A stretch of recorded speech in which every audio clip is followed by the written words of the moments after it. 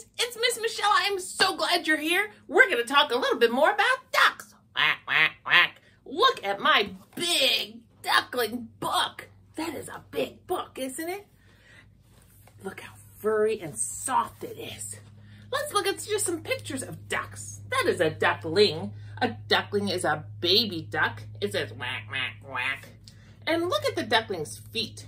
They are webbed feet. That means they can swim in the water. There's another duckling.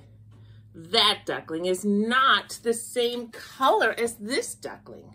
This duckling is yellow. This duckling is a different color. It's like a beige and a brown. It's going to be a different kind of duck. Here's another little duckling. So soft and furry. Are you ready to make a duckling? Or actually, it's a D. D for duck. Here we go.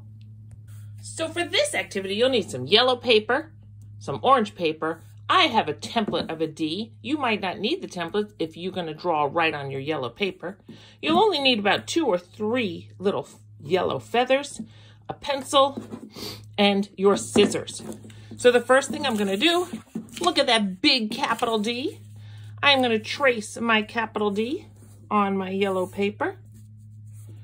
I'm going to hold it in place with one hand and trace around the edge with the other. And then on the inside. And now I'm going to cut it out. Remember, friends, when you are cutting, you want your thumb to the sky, stay up, and you have a helper hand, and you go open, close, open, close. See how you open and close? You're going to strengthen those finger muscles so that it gets easier to cut and to draw and color and write. Look, now you have a capital D. Capital D. Now I need his head. Take the other part of your yellow paper and draw a circle. You can trace a cup if you find it easier. And again, remember, thumb in the thumb hole, fingers in the finger, open, close, open, close, open, close. I want to strengthen those muscles. Okay, now I have my circle. That's his head. I'm going to glue it way up here. Now I need his beak. Take your orange paper, and it's just a triangle. 1, 2, a triangle for his beak, like that. I am not gluing it together yet because I want to make sure it looks just right before I glue. He has 2 feet, 2 webbed feet. So a webbed foot kind of looks like this, like 3 points on his foot. And now it's easier if I just fold it in half and cut it together so that they are exactly the same. Remember, open, close, open, close. Sometimes it's big open, or sometimes it's a small open. There we go. And I have 2 feet. 1 here and 1 here. There's my feet. Now what's, uh-oh, his beak moved. Now what's missing? You're right. If I put his feather tail here, now what's missing? I think there's one more thing missing, and that's his eyeball. I will draw that on now. I could use a black marker, or I could even cut it out of black paper, but I'm just going to draw it. There! Now I'm ready to glue. I have my glue, which also helps strengthen my muscles when I squeeze the glue. I just need a little at the top, just a dot, not a lot. And I need a little dot at the top. And I need just a little line across the beak to put on his head.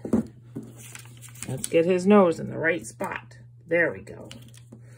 And then just a little right along here. Like so. Now I need to glue on his tail feathers.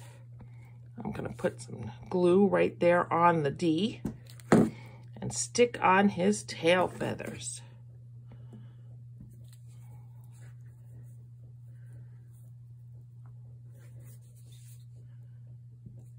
Like so.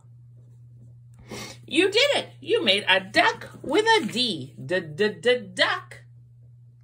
Well, we just made a duck. The letter D says duh.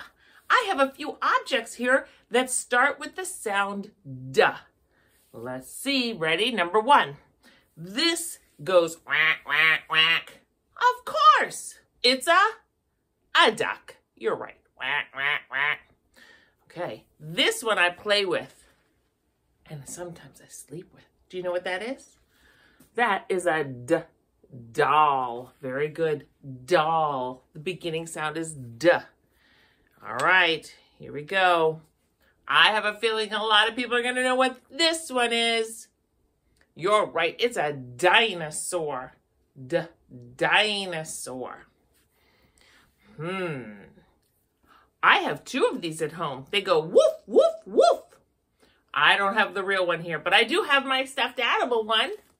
What is that? A dog. Excellent. Now this one's a little tricky. If I only have one, it's called a die. If I have two or more, it's called dice. So I have dice in my hand, or I have a die in my hand. One is a die, two dice. And the last one, are you ready? Let's see if you can get this one. It went by pretty fast. What do you think that was? Here we go. Ready? It's going to go again. It lives in the ocean. It's a dolphin. You got it. Let's go over those D words one more time. We had a duck. We had a doll. We had a dog. We had a dinosaur. We had a die, or we had dice. And we had a dolphin. Keep looking for more D words and have some fun.